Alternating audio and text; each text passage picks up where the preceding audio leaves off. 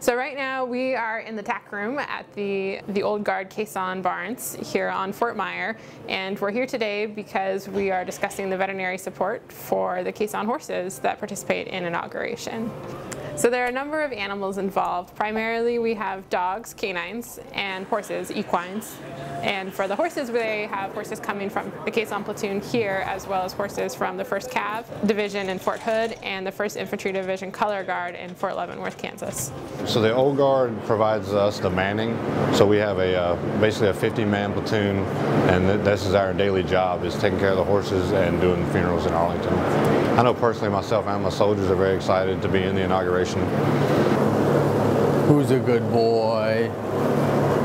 It's just really an honor. It is just incredible to be a part of this, to be a part of the joint team, you know, seeing all of the services come together to work on this event and to be in support of the peaceful transition of power of our civil authority.